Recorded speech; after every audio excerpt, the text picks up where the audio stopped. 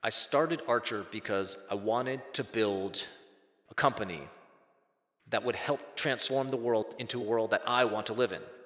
I want to build flying cars. I want the world to be advanced.